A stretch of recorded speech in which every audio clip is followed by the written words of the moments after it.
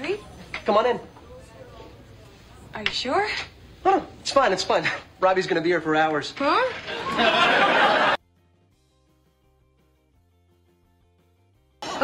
Okay. I am just going to get up, go to work, and not think about him all day.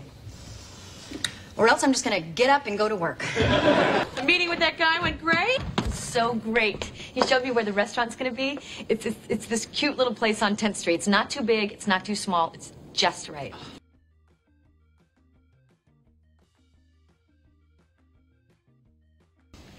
Carol's a lesbian. She's living with a woman named Susan. She's pregnant with my child. And she and Susan are going to raise the baby.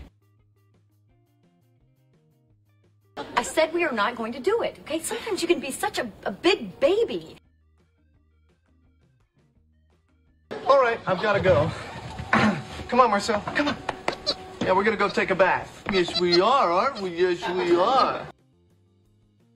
No, I don't think this was your shot. I mean, I don't even think you just get one shot.